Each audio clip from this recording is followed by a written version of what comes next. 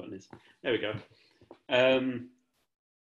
Okay, yeah, I wanted to say hello and welcome to everyone for joining us tonight on the webinar, which is the fundamentals of deep retrofit with Nick Parsons.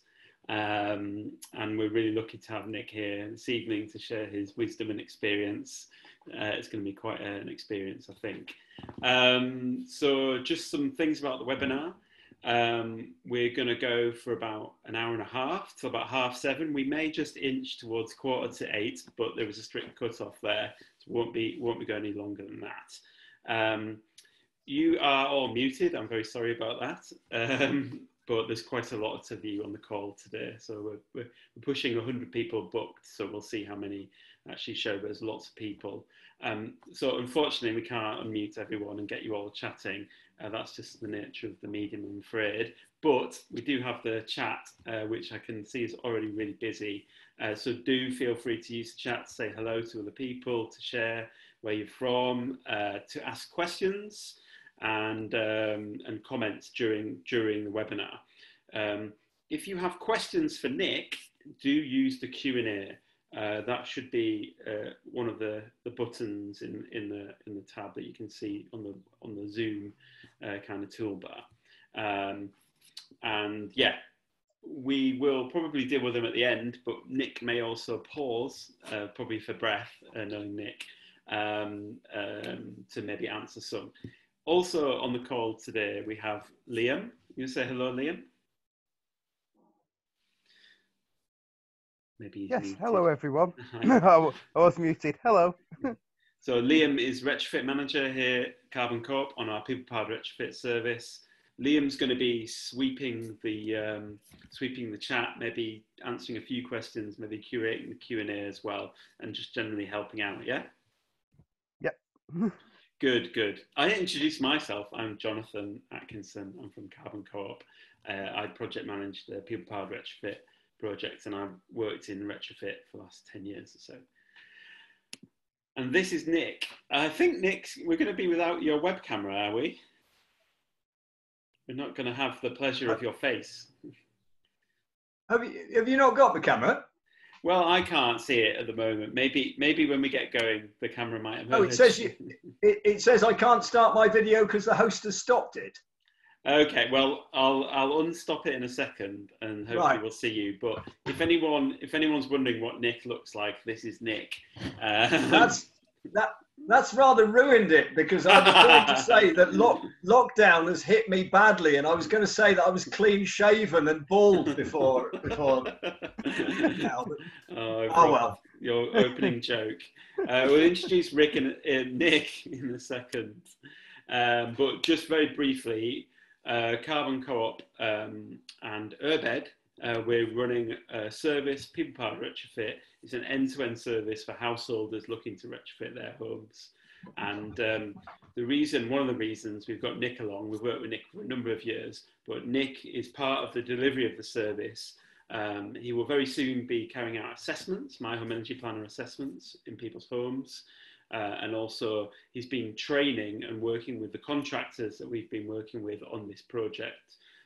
So yeah, he's got an immense amount of skills and expertise within retrofit, as well as being a retrofit contractor himself. He's also worked in the assessment side in the past years, and also done teaching at the Centre for Alternative Technology, amongst other places. So we're really lucky to have you on the call today. Nick, I don't know if you want to introduce yourself, but also I'm going to stop sharing and allow you to share your screen, and maybe we'll see your face as well. Okay, yeah, can you see me yet? I don't understand why you can't see me. No, it says I can't start my video because the host has stopped it. I'm very happy for you to show yourself, and whilst you're doing your presentation, I'll see if we can somehow unfreeze your face. Yeah. But yeah. Okay, it only means that I've got a goodie box of all sorts of samples of stuff that I was going to wave across the screen. But if you can't see me, you could see me earlier on, could you not, Jonathan? No, we couldn't see you earlier on either. Oh, right. we wanted to. Yeah, it says the host has stopped it. Right. Hello, everybody. 72 participants from all parts of the UK and other bits of the globe as well. Welcome, everybody. Delighted to see you all. I'm really sorry you can't see me. Well, indeed, I can't see you, but there you go. So that's all of us in the dark.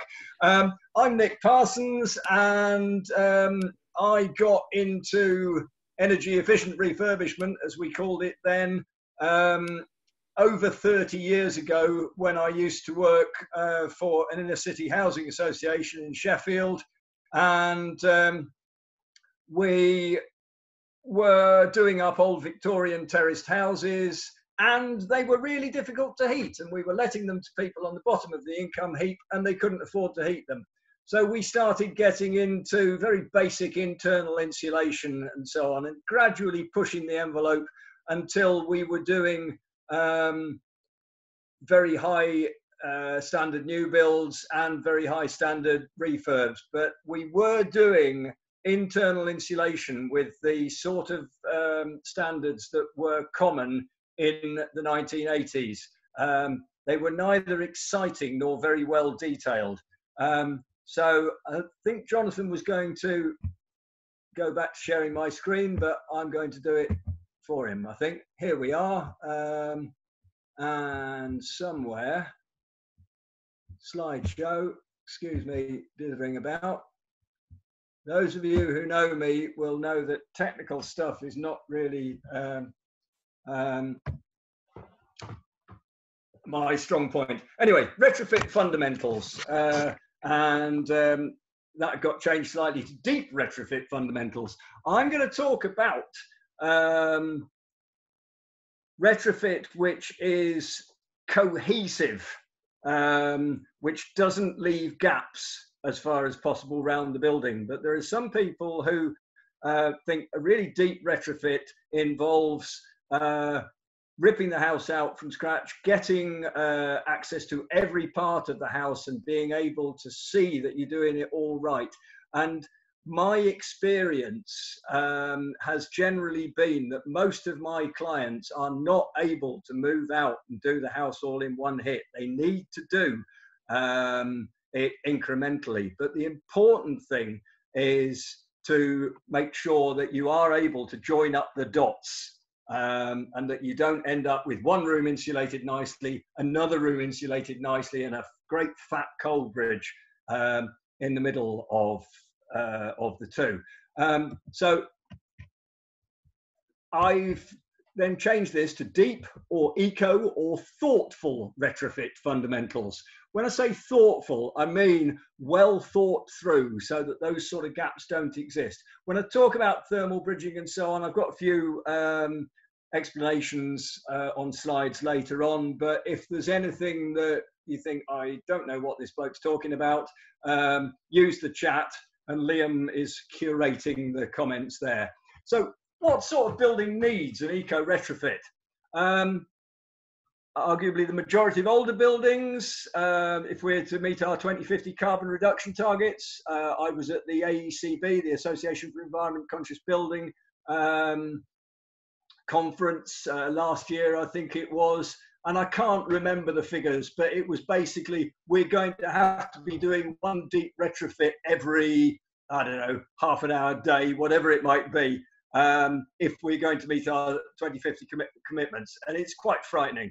However, even much newer houses may need retrofitting. Some houses, I think, people who have worked in the field probably know that some houses, even built today, may perform so badly that what they really need is an eco retrofit. Right, I'm moving on too fast. What I didn't say is that when I left the Housing Association in the year 2000, I went to run a community-based energy advice project in Sheffield, based at the City Farm. And then I stayed there for 10 years. 1 year we ran out of money to pay me, so I had to go and work for the local council as an energy advice officer. But then in 2010, I became self-employed, and it's now my 10th year of self-employment. As a trainer, as Jonathan said, I teach for the Centre for Alternative Technology, teach their eco-refurb course there, and I do consultancy, I do surveys and hand holding for people, and I get my hands dirty. I come from Sheffield, and there's not an enormous number of eco contractors over here. So quite often people say, who should I use? And, or I've tried to find somebody and I can't. And actually I end up doing quite a lot myself. I'm getting a bit old, so I'm trying to get out of this. So this is one of the reasons I've been doing contractor training for the Carbon Co-op, because I want other people to get trained so that I don't have to carry on wrecking my body. So we need to decarbonise, reduce heating demand, and we need a nationwide programme of deep retrofits. If anyone is as gloomy as I am about the failure of the Green Deal programme, I'm not sure how positive we're going to be able to be about other nationwide programmes of retrofit, but it's to be hoped. We really, really need it. So you can't see me, so you won't notice that I've got great big bags under my eyes, but I just thought I'd take a photo of what I'd been doing today, which is internal insulation on a Victorian terraced house with 100mm wood fibre board. And the wall you can see on the left there is a passage wall to the general of the house next door, and the wall ahead is the cellar head, so that's a heat loss wall as well.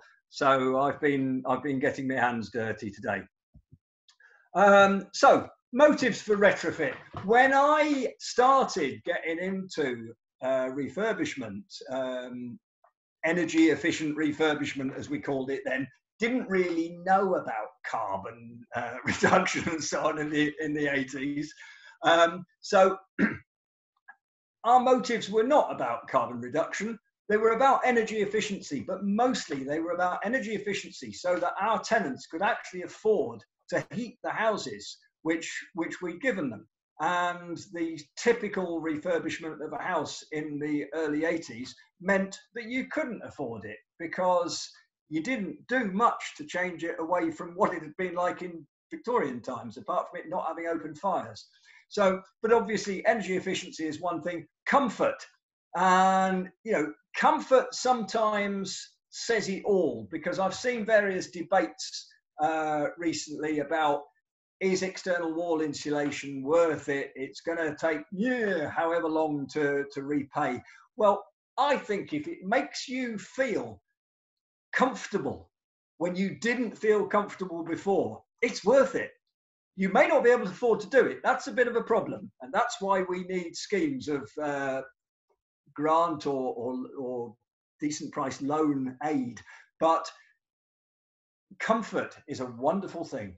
Health, to a small extent, through lots of lobbying in the 1980s, there has been a move to recognise the links between energy efficiency, well-insulated houses, well-heated houses, and health. But, you know, wouldn't it really, really help if you could prescribe central heating, you could prescribe insulation improvements and so on? And I've put increased value with the question mark, because quite frankly, I'll never make an estate agent. Quite frankly, I don't really care. Now, obviously, I can't change whether one can afford it or not, but I'm quite happy to do loads of work on my house, even if the value doesn't increase. I want to make it more comfortable. I want to reduce my carbon impact. I have a confession here that I've lived in this house over 30 years, and I did fairly wide-scale internal wall insulation in the late 1980s, and I did it to the standards that were current in the 1980s. The building regulations didn't require anything. All they said really was you don't have to make it any worse. and I fitted it as per the manufacturer's instructions. And basically, we'll come to this a little bit later on, I have thermal bypass and cold bridges aplenty. So I'm now doing my house again. Right, okay. So how much energy goes into space heating in your home? OVO Energy estimate about 100 kilowatt hours per meter squared per annum. Other sources suggest higher still. The Association for Environment Conscious Building, very good organisation if people haven't heard of it. Their silver standard requires about 40 kilowatt hours per meter squared per annum. Retrofit, the passive house for refurb, as it were, requires about 25 kilowatt hours per meter squared per annum. And the full passive house, which is usually new build, but you can get passive house certification of a refurb, requires 15 kilowatt hours per meter squared per annum. So if we're kicking around over 100 kilowatt hours per meter squared per annum, there's a lot of improvement we could make. Okay. Drivers. So in a way, there's no right answer to how do I do an eco retrofit. It's up to the person that's going to be most unhappy if you get it wrong, if you don't get, if you don't steer the course which you want to steer, is you. So the important person to keep happy is you. So it might be that you want to avoid the use of petrochemicals. So perhaps you want to get away from gas boiler and gas cooking. You may not want to use petrochemicals in your insulants either. However, there is one way of looking at it, is that if I use a petrochemical-based insulant, which reduces my heating load, reduces the amount of gas that I burn in my gas boiler, then I have made a, as it were, capital use of petrochemicals in order to reduce my revenue use of petrochemicals. Now, there are some people, I have certainly been told in the past, hang on, how can you be saying that you're teaching an eco refurbishment course if you are prepared to consider using petrochemical insulants? And it's a valid question. There are times when, for various reasons, reasons of space, reasons of structural capacity, when I feel the need to use lightweight insulations. But it's a perfectly reasonable question. Okay, so you might want to avoid hazardous materials. Depends what you call a hazardous material. There are lots around. Lead, for example, is a hazardous material, but it's also fantastic roofing material, and particularly for flashings and so on. Most of us have lead on our roofs. I would prefer not to stop using lead. So there's always a little bit of use of hazardous things. Obviously, if we're doing a refurbishment, one of the first things you want to do is check whether your house has any asbestos in it. And it's astonishing how many houses have asbestos in them. Stuff used right up to the 1990s. I think the advice from the HSE is if it was constructed before 2000, you still ought to be a bit circumspect. Do we want to use natural materials? Okay, what's a natural material? I haven't got you on my screen, so I can't take your feedback on this. But people think of something that's been on the back of a sheep, or is perhaps recycled paper, or wood fibre, or whatever. But you know, glass fibre is a natural material, or it's made of natural materials. Rock wool is a natural material, but also involves blowing up hillsides. So, you know, it's, again, if you are happy to use glass fibre and rock wool, don't let me stop you. I don't enjoy working with them, so I generally don't use them. But in the end, if you're happy to use them, then that is a perfectly valid choice for your retrofit. Okay. Use of breathable materials. I use quite a lot of wood fibre, dense wood fibre insulation, and that can be used in situations without a vapour control layer. We'll come to vapour control layers in a bit. but to me, vapor control layers are generally something which can get holes in it subsequent to its installation and can go wrong. And if you haven't got a vapor control layer, provided you don't need one, if you haven't got a vapor control layer, you've got a material that's okay to use without a vapor control layer, then you can't damage it because it's not there. Okay, cost is going to be a driver, undoubtedly. And that's why most of my clients want to do bits at a time, and probably many other drivers as well. Whose list is right? What should the rules be? As I said, the most important thing is that you're happy with it. All you can do is make the best choice based on the information you have at the time. Find the right people, Carbon Co-op, people-powered retrofit. You know, there's lots of good advice out there. Limiting factors for retrofit: listed buildings, conservation areas, national parks, areas of outstanding natural beauty, planning rules. Can I just do external wall insulation? Well, maybe you can and maybe you can't.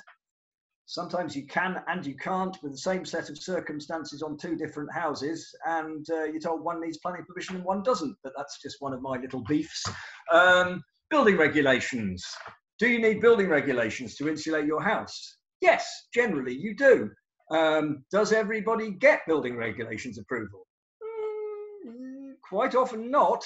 And I get quite a lot of people who are annoyed with me when I say, my costs include 150 quid for doing works to renovate a thermal element. And when the building reg says renovate, the Building Act defines renovation of a thermal element as adding or replacing a layer. So basically, if you slap some insulation on a wall, like you saw in that picture earlier on, then you are renovating a thermal element. So provided it's more than a certain percentage of the wall, you have to get building regs approval. And if I bring in the old cynic in me, it is worth getting it, because if you come to sell your house and they ask you in the searches, has any work been done in the last few years? And you say yes, and they say, does it have building regulations approval? And you say, no, I didn't know it needed it. And then they want you to buy a one-off premium indemnity insurance so that the new purchaser doesn't get stung by it. But I'm an old cynic, because I think quite often along with this, I need an indemnity insurance, comes, I'd also like you to knock £5 grand off the price. So that may not always happen, but if you can avoid that potential request for a drop in price by engaging with building control in the first place, not a difficult thing to do, then it is worth doing it. Neighbours. Does the Party Wall Act apply? Party Wall Act certainly applies to the job I'm doing at the moment, and so I had to get the client to serve a notice on their neighbour, which is fine if the neighbour says, yeah, of course, you didn't need to ask. And they say, well, yes, actually, I have to ask, and I have to do it in writing. I don't want to be over formal, but I have to do it to comply with the law. If your neighbours don't like the idea, then you have to appoint surveyors, and you as the applicant have to pay for both parties' surveyors, if I remember correctly. There is, if you Google the party, you search, I'm not advertising for anyone, if you search for the Party Wall Act, there's a very good government guide to it, what the circumstances are when you need approval and what your obligations are. Do you need to get permission from your freeholder to do major works? Now, for a lot of people, this won't apply. You've got the freehold of the property anyway. But where I live in Sheffield, huge tranches of Sheffield are leasehold. It may be a 999-year lease from 1800 and something, but it's still strictly leasehold. So you may, somewhere deep hidden in the lease, may have been an obligation to get the freeholder's approval. Do you need to inform your insurance company or lender I had no idea that I had to inform my insurance company until I changed insurance companies. And oh, yes, I do. Quick bit of retrospective there. Practical and technical things. Are you able to do what you would like to do? Can you put 200 mil of external insulation on your front wall when it will make your house look very strange compared with the semi next door? Well, yeah, you can. Your own wishes as well, and that includes aesthetics, of course. So set your retrofit project brief. I've got a link there to the People Powered Retrofit program of the Carbon Co-op. What you want to do, what you think you can afford to do, and what you want to get out of your retrofit. It's your shopping list. And shopping lists normally start off with a huge number of things on them. And then you start to price up that shopping list. And huge numbers of things fall off again. Because, you know, you'll probably find a lot of things that you can't afford. But the more you insulate, the more you get airtight, the smaller is the heating system you're going to need. So it's not cheap. None of this is cheap, I'm sad to say, but it can be done. So find your baseline, get a survey to find out the existing energy performance of the building, because if you don't know, if you don't measure, you can't monitor. So if you don't know where you're starting off, you don't know how far you've got to go to improve to a certain standard. So again, Carbon Co-op's My Home Energy Planner will give you a good baseline and scenarios for potential sets of works that you might do. This is one that frequently people don't pick up on. Make good disrepair. It sounds blindingly obvious, but don't box in any dodgy bits behind any insulation. Don't let good works lock in decay. Plan any alterations that you want to make to internal space or extensions that you might do, and adopt a fabric first approach. You want to assess fabric first, being deal with, as I say, the air tightness, the insulation, and then everything else becomes quite easy. As I say, you've got a smaller boiler if you've just insulated to a great extent. Assess and address the air leakage. Plan your air tightness layer. Where is the air tightness layer going to be? If you've ripped the house out completely and you're going to do it from scratch, it's an awful lot easier to know where your air tightness layer is. I went to view an attic conversion a while back, and they were doing stuff to make it airtight in the attic, but it wasn't clear how that was going to tie in to any other air tightness layer when it got further down the building. And I had to say, well, you know, you need to think about how it's going to connect up, because you're planning future works. Where will it be? What will it be? It doesn't have to be a membrane. It could be plaster. Plaster or render is a very good air tightness layer. Design in your insulation. Watch out for thermal bridges, poor detailing, and get it to look right. I have the Nick Parsons cardinal rule of insulating round windows. So for example, if you're insulating internally, when people say internal wall insulation, they don't mean insulating internal walls, they mean insulating internally the external walls. So when you come to windows, you want to return the insulation into the reveals. You don't want to have a thermal bridge through the edge of the window. But generally, you can't go round the reveal with the same thickness. So you have to thin it down. And my cardinal rule for insulating round window reveals is the end result must not look stupid. If you come round and basically you've lost all the frame and you can only see the glass, to me, that would look stupid. And I'm no aesthete. So don't make it look daft. Concentrate on getting these bits right, and the bolt-on goodies can come later. I am not being disparaging there. I love renewable technologies. I particularly like solar water heating. It's a bit sad that it's still the poor relation, because PV got so cheap as a result of feed-in tariffs and so on, that solar water heating seems quite expensive in comparison, and a lot of people will actually use PV, photovoltaic, solar electricity, and an immersion heater rather than a solar water heating system, which I love because I failed physics at school, and it's my level of physics. I can understand the physics of a solar panel, and I can generally understand building physics as well. So it just goes to prove when you get something you're interested in, you can learn. So ideally, move out. I don't mean move out and leave your house and go to another house, but move out during the refurbishment. So many of us don't have the luxury of doing that. Lots of people say don't do it one room at a time, but most people have to. So do your air tightness, insulation and ventilation plans first, and then do the increments. Know where your joints are going to be and how you're going to pick it up. If you're doing internal insulation, for example, take the insulation on the ground floor up into the ceiling void, so that when you do the room above, you just got to lift up a floorboard, pick it up, and whoopee, away you go. If at all possible, avoid doing stuff twice. So, for example, if you are planning to do a whole house retrofit in bits, maybe don't get that all singing, all dancing, fancy kitchen that you really crave until you've insulated the kitchen.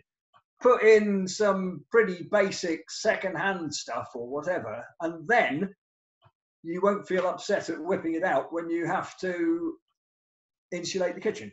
Okay. So there's no typical retrofit. So all of the houses I'm going to show you might have an eco renovation. We could think about how we might insulate them, whether the planners would like it and whether we, if we owned that house, would like it. So are we going to externally insulate that one? There's a photo I keep meaning to take. There's in Alfreton in Derbyshire, there's a terrace of Georgian houses, and one of them has been externally insulated, and it has brick slips. Yeah, it looks brickish, but it looks very different from the ones either side. So I wouldn't be externally insulating that front elevation, but I might be insulating the side and the back.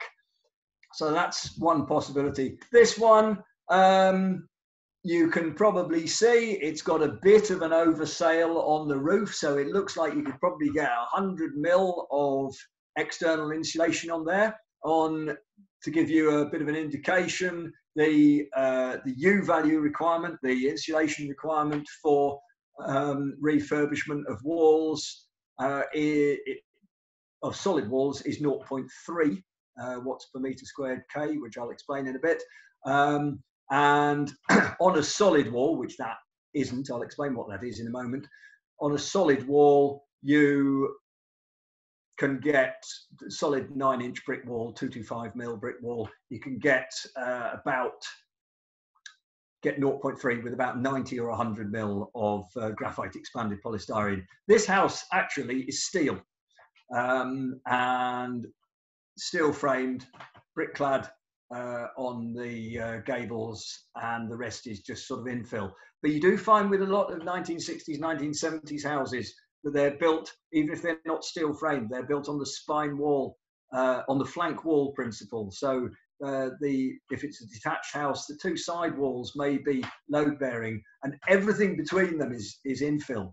There's usually great big beams between them, and then basically built in the 60s and 70s, poorly filled holes around all the rest of it. So you can get massive air tightness issues. What about this one? Are we going to externally insulate this one? This was one that I was called to have a look at because the people that were doing it up did not know that they had any obligation to insulate when they ripped it out, and it was completely ripped out, and they were replacing layers as defined by the Building Act. They were adding or replacing a layer, so they had an obligation to meet the requirements set down in the approved document L1B for refurbishment of houses in the building regulations. If you go on planningportal.gov.uk, it's got everything there you need to know about planning and building regulations, and you can download all the approved documents, which are basically, they're not the building regs themselves, but they are ways of meeting the requirements of the building regs. They're very, very useful. They often have get out clauses. So for example, they will say, if your house is built of materials which were designed to be water vapor permeable, which old houses generally were, lime mortar, lime plaster, and so on, then if using modern materials and making it not water vapor permeable might do damage to the building fabric, you don't necessarily have to meet the stringent U-value requirement for refurbishment. When I say stringent, it isn't half as stringent as Retrofit, for example, but it feels fairly stringent to some people. This is another one. How would we insulate that? Well, if it were me, happens to be, if I remember correctly, in a national park, very unlikely get permission to insulate over the stonework. And anyway, the owner bought it because it's a lovely stone cottage. However, you could well consider externally insulating the gable wall, which is already rendered. And I don't know about planning in national parks, it may be different, but generally, as long as you don't change the appearance of a building, you have permitted development rights, so you don't have to apply for planning permission. You have permitted development rights to externally insulate. So that one, for example, certainly if it weren't in a national park, you could insulate that, provided that it looked the same afterwards. You do have to be a little bit careful, and I might recommend that you actually pay your 85 quid or whatever for a pre-planning assessment with your planners, because some of them can say if you insulated that with 100 mil of insulation and you didn't extend the roof line, then you'd have to put some industry standard capping detail, which are often quite I don't think they're perfect, put it that way. Interesting bits of little roofette, so that you make you give the external insulation its own roof. And the planners could actually say, well, I think that makes it look different, therefore it does need planning permission. So I've had situations where I've been absolutely sure that it does require planning permission, so I've told my client to apply, and they've had their money sent back, and the planners have said, you don't need planning permission. And on that basis, I told the next client that they didn't need planning permission, but we rang up just to be on the safe side, and the same planning office said, yes, you do. So who can tell? It's always worth checking. And this one as well, they bought it because it was a lovely stone cottage. They're not going to be externally insulating. Sometimes you have to know when you're beat. Okay, regulatory frameworks. If you don't go for something like Retrofit, the building regulations still cover a lot of what you want to do. As I say, approved document L1B. Generally, if you're doing more than 50% of a thermal element, or you are doing renovation works to more than 25% of the building fabric. So if you add up the square meterage of your floors, your walls, your roof, and you're doing work to more than 25% of them, then all of that work has got to be done to comply with the energy bit of the building regulations. Okay. The important thing, if you're internally insulating external walls, the 50% changes. When you're looking externally, it's the elevation, or as I say, if you're doing more than 25% of the building fabric, it's of the whole house. But if you're insulating a room, it's more, if you're doing more than 50% of the room you're standing in. So if that has got a couple of external walls and you're insulating them both, then you are doing you're renovating more than 50%, therefore you have to apply for building regs. Many people don't realise that the work they're doing is notifiable work, as I said before. And there's a useful link, when do I need building regulations approval? Okay, EU value. I apologise if I'm preaching to the converted. Hopefully there's some of you out there that don't know what a U value is, because then I can explain it. When I'm teaching on U values, sometimes this is a whole afternoon. And the important thing is that U values are fun. Once you know, it's the amount of heat lost in watts through a square metre of anything, any part of the building fabric, when it's a degree colder on the outside. You've got a single glazed timber window, the U value is about 4. If you have a window which is 1 square metre, you're using 4 watts. You're losing 4 watts of heat through that square metre of window when it's 1 degree colder outside. But it's 20 degrees colder outside. So you're losing 4 times 20, 80 watts. And in 1 hour's time, you have had to put 80 watt hours of heat in to make up for the heat that's going out through that window. There's probably more going out through leaks around the side of the window where it hasn't been very well fitted. But you can't mix up U values. You don't get a worse U value because you've got air leakage. You get worse thermal performance of the house. Just give 4 for a new window, 1.6. Good triple glazed, passive-ish sort of window, 0.75, something like that.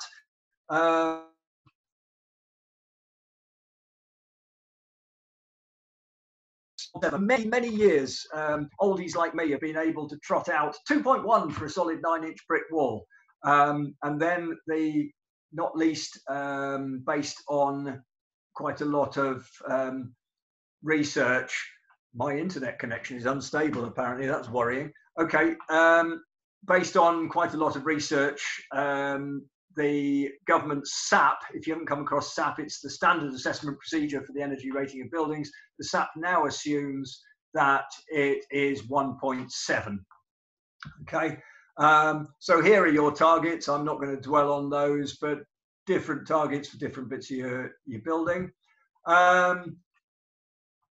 Benefit or passive house, typically you're looking for U values down in the 0.1 somethings, 0.1 to 0.15. If you've got a loft and you haven't got a room in the roof, then I regard lofts as something you just fill with a lot of cheap stuff. You know, if you don't mind using glass fibre, for example, if you're going to use a natural material which sort of costs a king's ransom, you may think twice. But if you don't mind using something cheap, then to me, 400 or 500 mil is not too much. And that will get you down to 0.0 something, 0.08, something like that. And if you can do it, you can do it. But bear in mind that roofs always come to a point somewhere at the apex, pitch roofs, at the eaves rather. So you're not going to get 500 mil of insulation at the eaves. So plan it.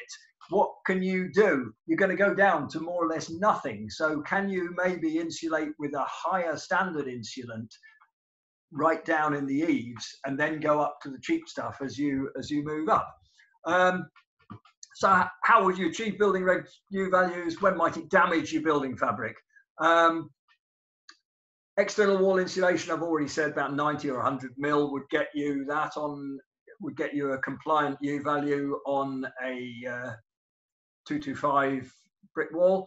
150 will get you down to about 0.19. It's that magic 0.1 something.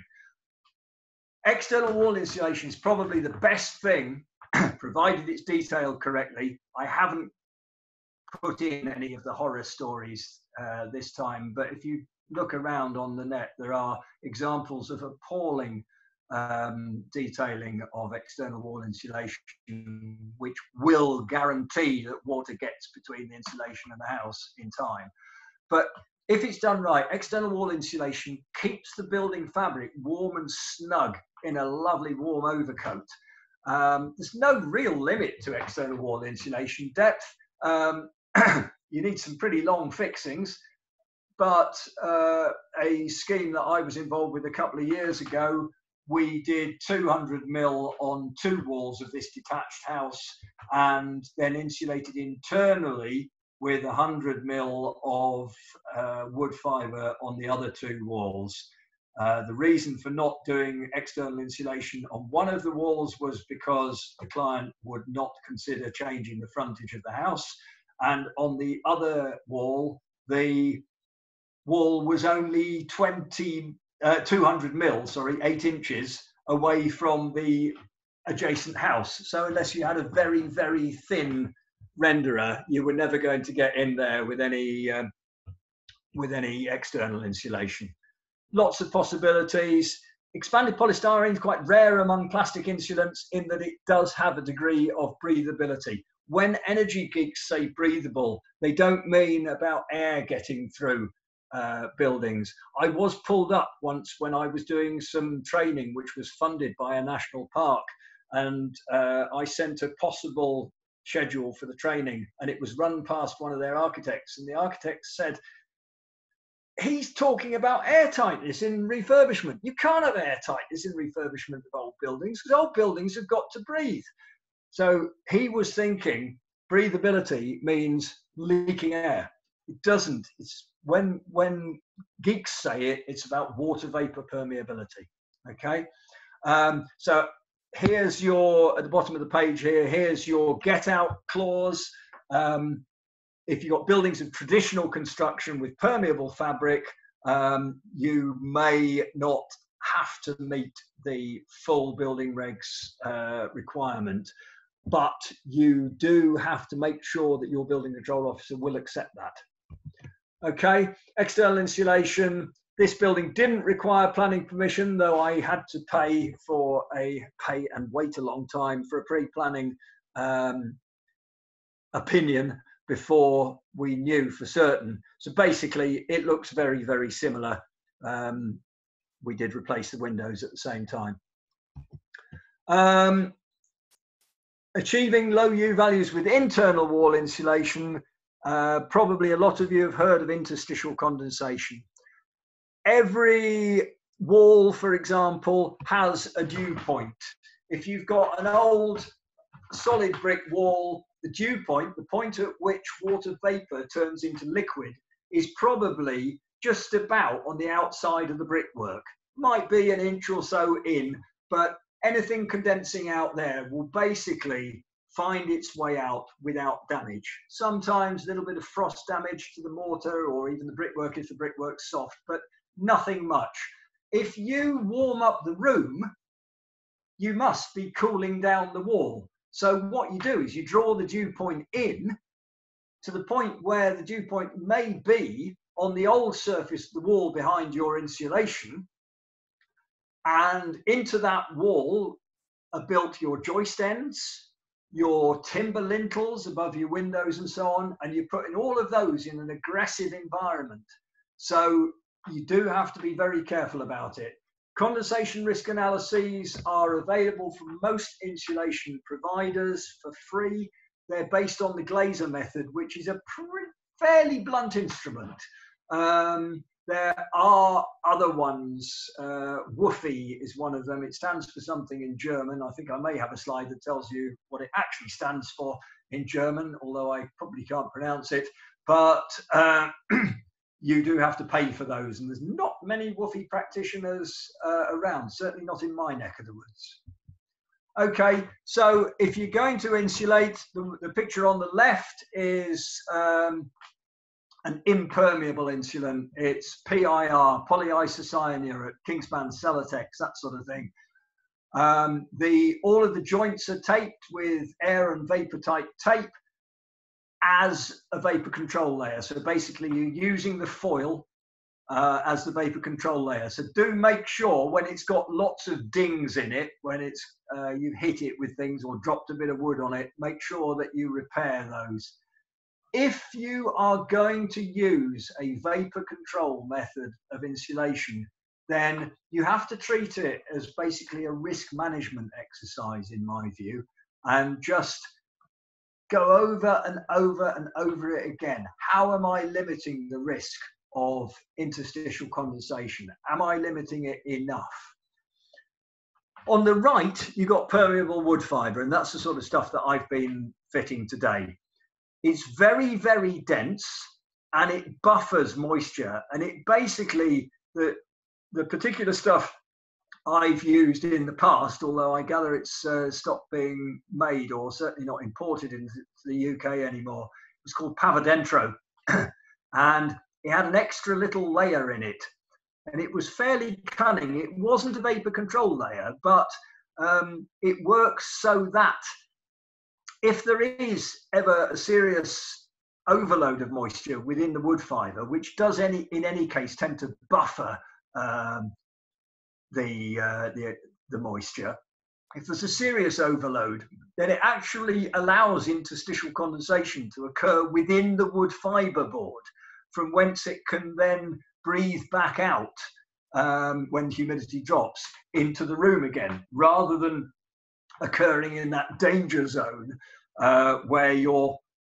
joist ends and purlin ends and whatever else may be hidden. So I think that's quite clever. But the recommended thickness from the suppliers was that you didn't go above 100 mil with Pavadentro, and on a 225 solid brick wall that would give you about 0.35, which is not the 0.30 that the building regulations would like, but I've never had a problem with it. I did explain in detail to a building control officer when he came to visit one of my jobs, what Pavadentro did and so on, why we use wood fibre insulation. And he said, coming to your jobs, Nick, it's like doing CPD. And I was really chuffed. And then I thought, a couple of years later, I thought, some people hate doing CPD. So never mind. Right, okay. So both external wall insulation and internal wall insulation need building regs approval, unless you're only doing a tiny bit. Other approvals may be required for listed buildings and so on. Certainly, I've never lived in a listed building. Sorry, I'm running these teeth in for someone else. I've never lived in a listed building, but I gather it's not always easy. Okay. Nick, I've already told you that. Nick? Yep. Just to give you a shout, as I said I would, that it's 7 o'clock, just coming up to 7 o'clock. Jolly good. And also, you could try your camera now. I've fiddled with the settings. It may or may not work. I've lost the widget. I've lost the bar, which gives me the option to use my camera. I can see I've broken your flow now. Yeah. I'm. Maybe we'll do without your face for now. Yeah. Okay. I'm really sorry that you can't see my face. We'll try it after you stop presenting. You're really lucky that I can't. Jonathan's already showed you at the beginning what I look like, so why should you want to see any more?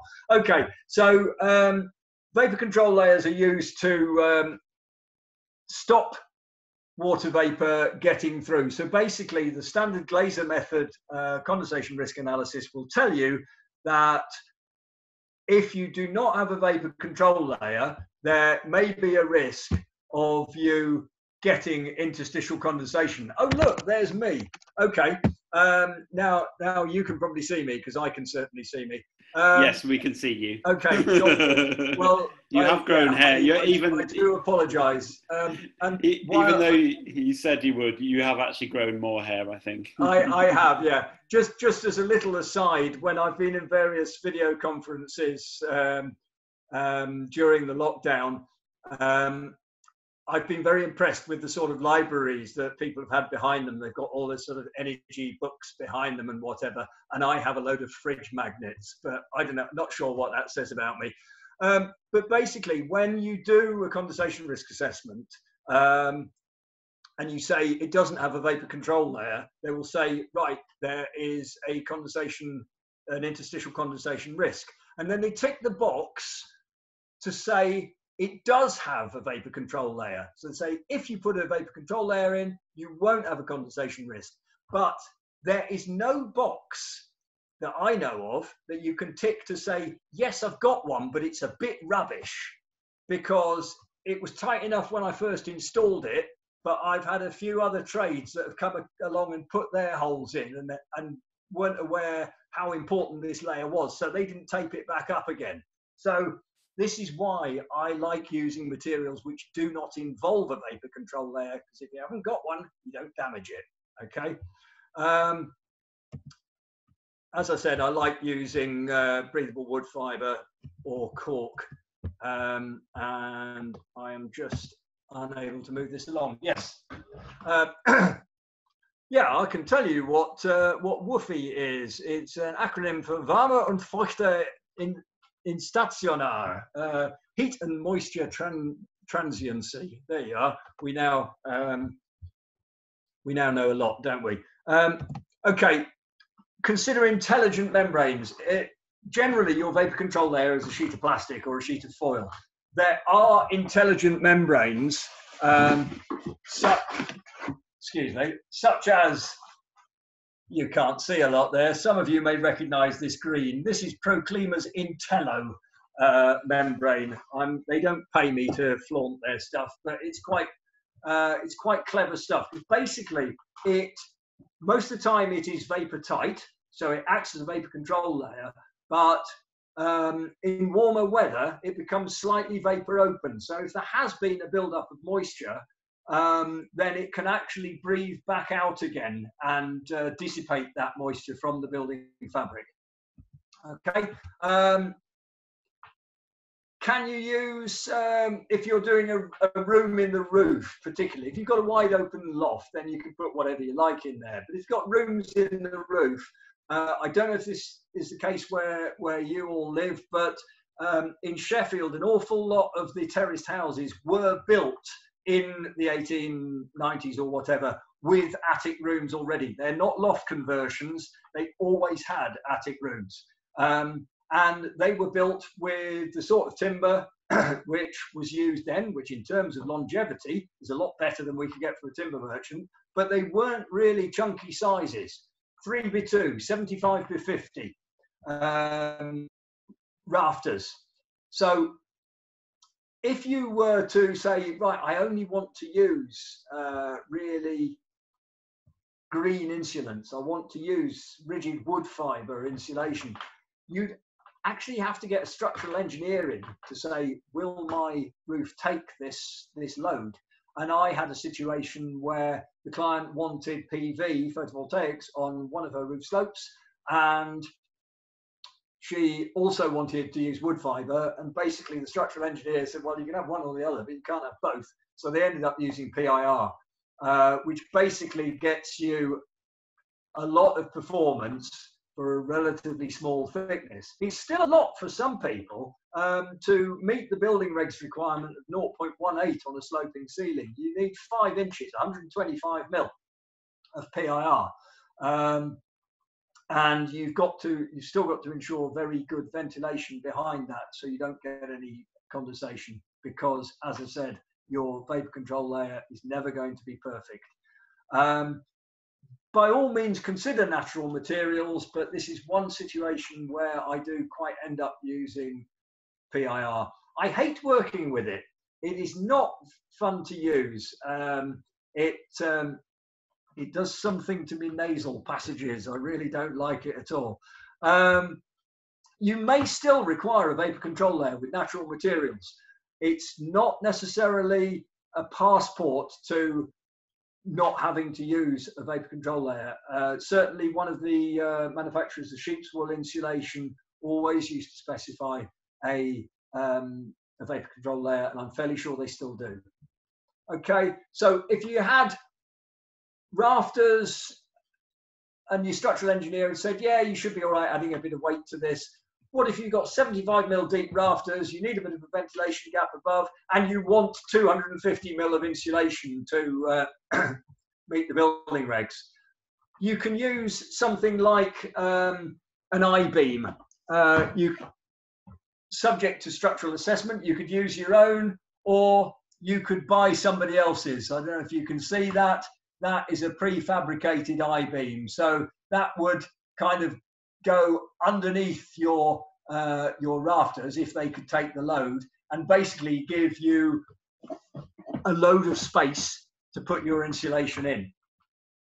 And you can even use, if you have a slightly non-standard building, you could use those, what they call I-beams, because in section they look like a letter I. You could use the I-beams on the outside of a building. That was developed by a bloke in Canada called Mr. Larson, and it's known as the Larson Truss. So basically they took a standard Canadian timber frame building, then they put these I-beams outside of it, filled it with a load of insulation, and again, you've cocooned your building in a nice, safe, warm environment, and whoopee. Okay, so ground floors, if you're doing a move out, rip out, retrofit, dig up the floors. This one, this is some of you, if you've been involved with the AECB and particularly their carbon light retrofit training, may have heard of Tina Holt. This was her old house in Nottingham with 300 mil of insulation, of graphite expanded polystyrene insulation. Basically has a better lambda value, lower thermal conductivity than the old white bobbly expanded polystyrene. If you have to retain suspended timber floors, great care is required. Unfortunately, underfloor insulation doesn't always seem to obey the rules of building physics. This is my house on the left.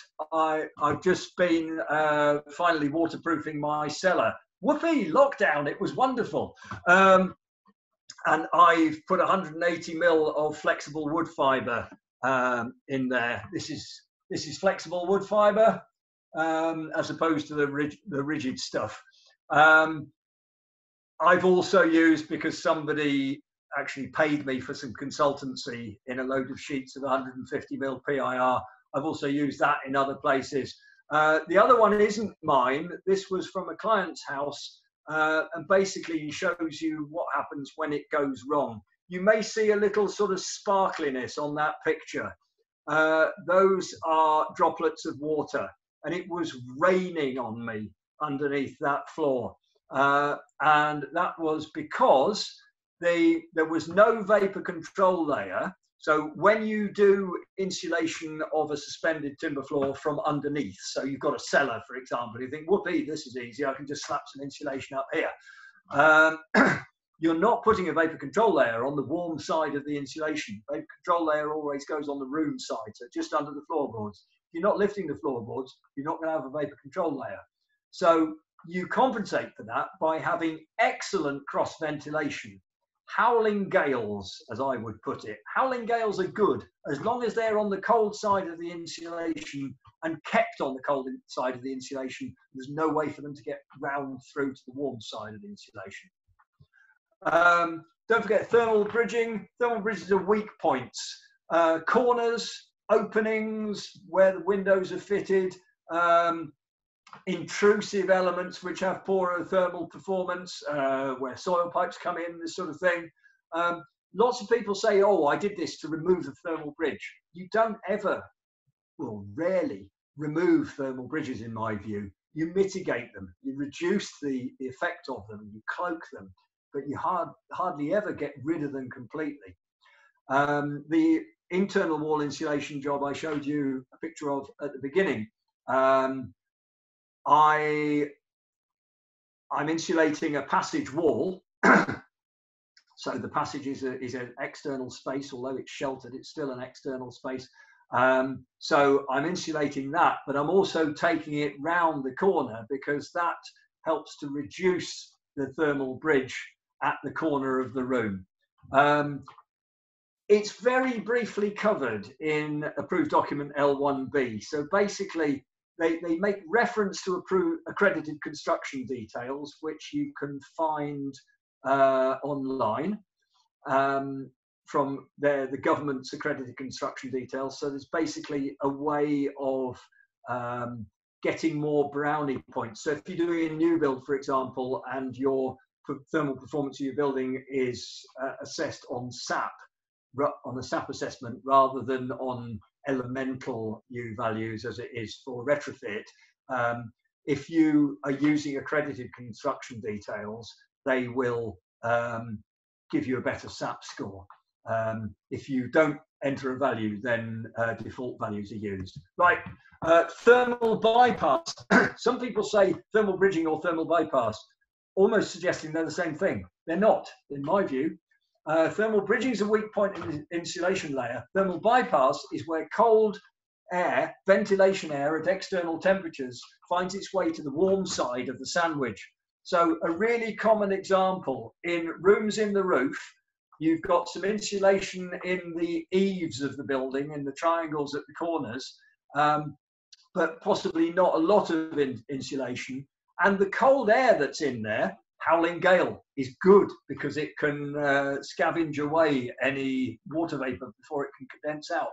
But that cold air can blow underneath the floor of the attic bedroom, cooling the floor and cooling down the ceiling of the room below. Another common example, dot and dab plasterboard. It's where you fit a plasterboard. Dot and dab should not be used now. There's a thing which I suppose you could call modified dot and dab, which involves putting adhesive all the way around the perimeter of boards and then blobs in the middle. But even one of the major manufacturers' websites of insulated plasterboard still shows adhesive dabs. Do you think if you've got some air movement behind that, it's thermally decoupling your old wall, which was not very good thermally, but it has some thermal benefit. If you've got air moving between the two, you're thermally decoupling those elements. Just like I've got in my house, which I did to 1980 standards. So that's why I'm starting to do it again in wood fibre. Okay, air tightness. The important thing is that there's no target for building regulations. Again, they suggest accredited construction details, which may help the air tightness a bit. But for new build, the target is 10 air changes per hour, which is about 10 times worse than Retrofit and 12 times worse than Passive House. You can use membranes or plaster layers. I use a lot of lime plaster to seal the masonry. And if you've got an old house with lime plaster, don't strip the plaster off. Use that as the air tightness layer. When you take your skirting boards off, you'll find there's no plaster behind it. So you have to sort of augment your layer there, but no reason to take it off. But back in the old days, when people were so paranoid, I couldn't possibly lose 2 inches, 50 mil off my living room. So everybody, including me, used to strip off the lime plaster so that we buy back 3/4 of an inch, 18 mil.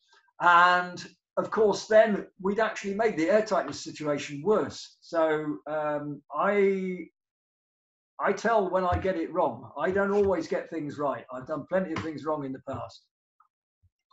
Any penetrations, seal with tapes or sealant. Again, I'm not advertising for Proclima, but I just happen to use a lot of their products. On the left there, this little piece of EPDM rubber roofing, like butyl pond liner, with some air tightness tape around the outside, and that's a grommet for pulling cables through. You put grommets around pipes. I did have some electricians try and save money for my client by putting more than one cable through the same grommet. If you can imagine the typical flattish twin and earth,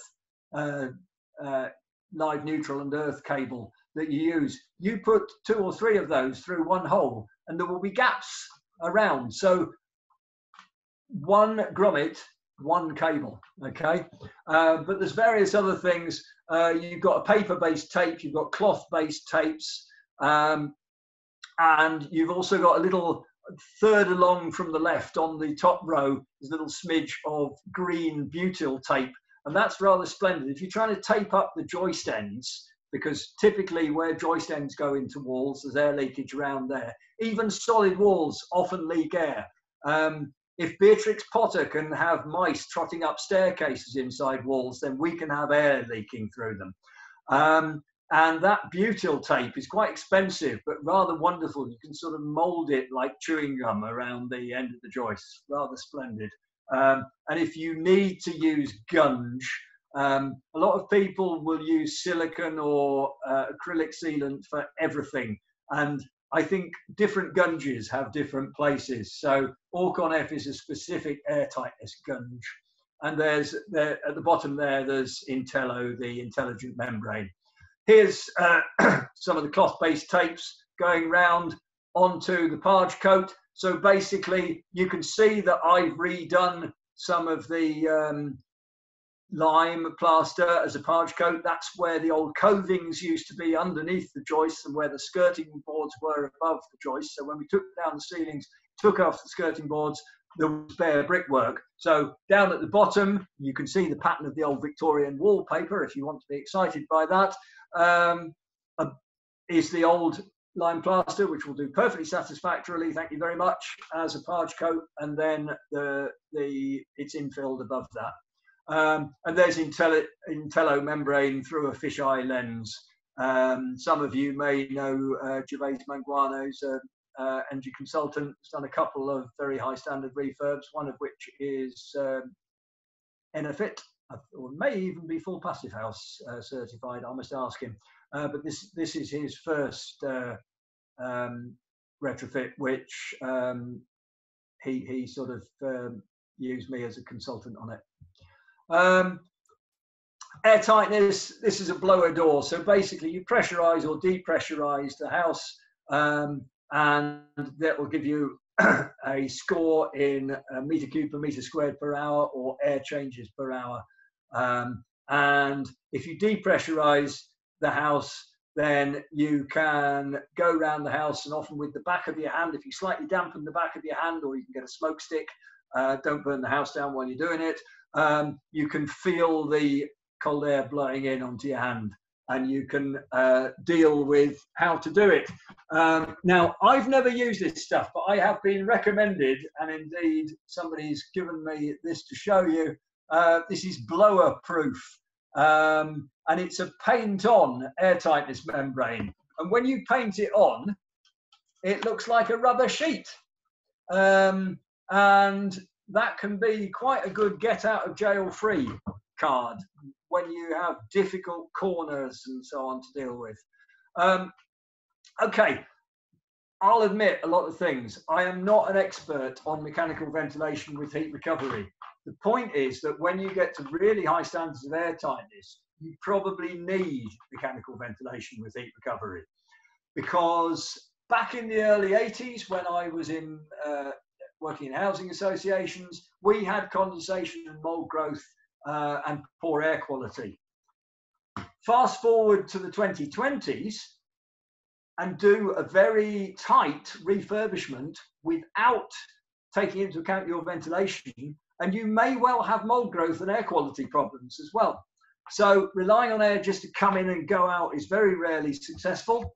Do your sums. Mechanical ventilation is very, very intrusive. There can be an awful, you can simplify it a bit, but there can be an awful lot of duct runs and so on, and particularly if you're like me and believe that using rigid steel ducting is better than this sort of flexi plastic ducting, which can build up condensation within it and actually grow mold within the ducting, then it's quite a lot of work. So it might be that you could have a sort of smaller mechanical ventilation system, and I generally don't like them particularly, trickle vents perhaps, on a few chosen windows to provide the in for the air, and then the mechanical extract ventilation provides the out. So particularly where you're doing it incrementally over a long period, that may be the way, a way to go. I'm not saying what is definitely right and what is definitely wrong. You can get single room heat recovery ventilation systems. They can be quite noisy. Some are reasonably quiet, but they do have their limits. Then you have to get the heat in, because the better you do with insulation and air tightness and so on, the smaller your boiler's got to be.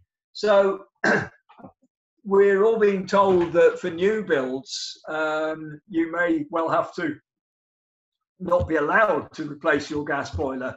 I had an inquiry the other day. My solid-walled stone-built house, I'm looking at getting a heat pump. And I sort of replied and said, well, yeah, you haven't told me about the insulation you've put in. So if that means that there isn't a lot, then air source heat pump and stone-built house may not go too well together. When you consider that most, as far as I know, somebody actually told me of a larger one, but most heat pumps on single-phase electricity, which most of us have in our houses, not many of us have three-phase, that's normally industrial units. Single-phase electricity normally gives you a limit of about 14 kilowatts on the heat pump. Bear that in mind, that's got to do the space heating and the domestic hot water. So you need to make sure that your house will run on 14 kilowatts. And are you sure that your energy model is accurate? Because a lot of people, when they're doing presentations like this one here, will talk about the performance gap. So, for example, you do a SAP assessment. SAP, the Standard Assessment Procedure for Energy Rating of Buildings, does have some shortcomings. And it can often mean that your building does not perform as the model said it was going to perform. And if the model said, oh yeah, we can just scrape through with a 14 kilowatt heat source, great, I'll buy an air source heat pump. And then you find that the model was wrong, then you've got a bit of a problem coming up because you haven't got a boiler big enough. So what do? Do you get three-phase electricity and a bigger heat pump? The other issue with heat pumps, of course, is how good a coefficient of performance, kilowatt hours of heat out of the system for each kilowatt hour of electricity in to run the heat pump. Lots of people will talk about a COP, coefficient of performance, of 4. That's pretty well best case scenario. Some get a little above 4, I think, but 4 is a really good COP. Lots of heat pumps get lower than that. They are getting better. And it's getting to the point where air source heat pumps are performing almost as well as ground source heat pumps. And if you can avoid the situation that I had, for example, when I project managed some works for a client and they had to pay 11,000 quid for their boreholes, that made the installation quite expensive. And of course, would underfloor heating be required? You probably know with heat pumps that the COP gets better the flatter is the heat curve. So basically, if you're bringing heat in, say, from under the ground at about 8 degrees, and you're going to run underfloor heating at 30 degrees, because that will give you your comfortable 21 degrees round your torso where you want it, then the ramp is quite flat.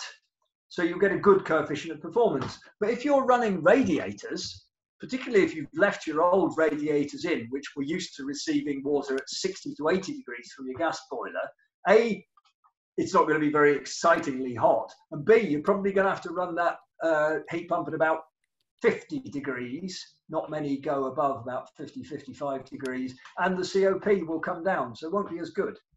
Nick, yeah. Just to say we're coming up on 7:30 with okay. So yeah, and there's lots of questions. So right, okay, I don't have many slides left. Hooray. So once you've decided on the scope of your plans, get your specifier, designer, develop your specification, produce the drawings you need, get the necessary approvals if you need them, find a contractor with detailed experience of all the materials and methods you want to use. That's often the difficult one. That's not to degrade it. Sorry, I'm running these teeth in, as I said. That's not to denigrate any contractors, but some of them will just not have used the materials that you would like them to use. So I don't know if Liam might say a little bit about this, but I think part of the work Liam's doing involves toolbox talks, talking to builders and talking them through the methods before they go off and use them. And one of the best contractors that I worked with, we still talk to each other, so it must have been quite a good relationship. One of the best contractors I worked with, I was the insulation and airtightness bloke on the job, and he was doing the general contracting, and he's an electrician as well. Every day he would say, right, Nick, I'm going to do this.